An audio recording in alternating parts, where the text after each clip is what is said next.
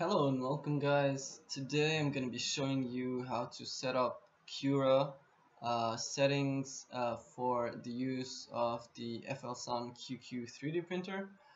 First off, let's go to settings, printer, and then go to manage printers. I've already added a new printer called it FLSUN QQ. Let's go ahead and go to machine settings. On the printer section, just make sure that it's 260 millimeters at the X and Y. At the Z axis, let's make sure it's 360 millimeters. The build shape plate, make sure you've selected elliptic.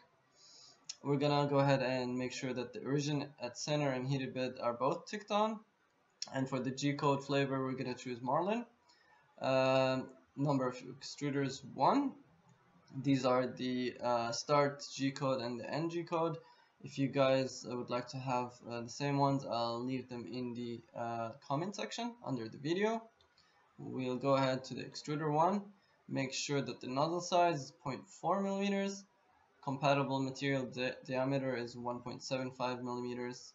And then we can go ahead and close. We can go to the materials part. You can duplicate the PLA and just call it PLA QQ if you want. You want to make sure that the diameter is 1.75 millimeters, and for the print settings it's gonna automatically detect them from the print setup section. So let's just close and come to the print setup section. I've made a new profile called it FLSUN 0.2 millimeters. As I'll be printing mostly in 0.2 millimeter layer height. Let's go ahead and check out the properties. At the quality layer heights, I put at 0.2 millimeter, and the initial layer line width 100%. To the shell, for the wall thickness 0.8 millimeters, wall line count 2. Top bottom thickness 0.8 millimeter, top thickness also 0.8 millimeter. Top layer and bottom layer are 4, bottom thickness 0.8 millimeter, and for the horizontal expansion you don't need to put anything.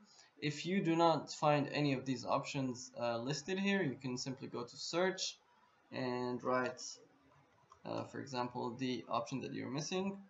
You can see here, you can adjust it from here, and you can go to the settings and make sure that it appears by ticking that it appears in this menu. So after the shell, let's go ahead and check the infill. Depending on your 3D printed model, you can decide basically how much infill you want. I use 15% mostly, and I use also grid infill pattern.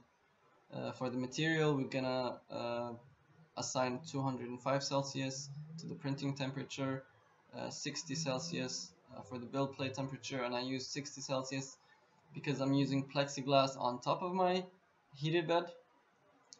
You want to go ahead and enable a retraction and assign 4.5 millimeter retraction distance and a retraction speed of 80 millimeter per second. So far these settings have gave me really good results in the printing with FLSUN QQ. So test them out.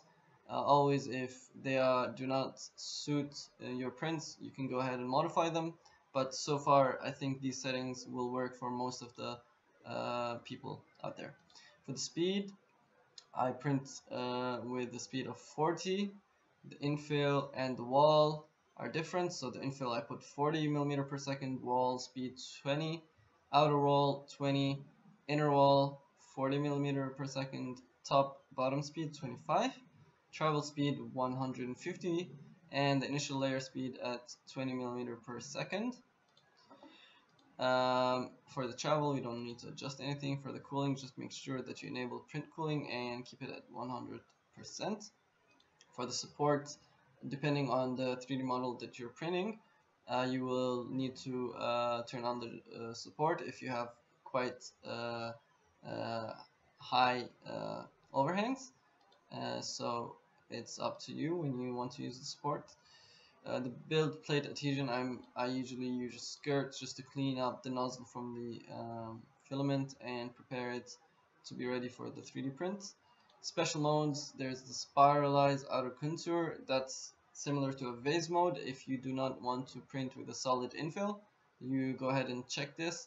As for now, I'm gonna leave it like that. So here you go, guys. These are the settings for the FLSUN QQ if you want to use the Cura software for slicing.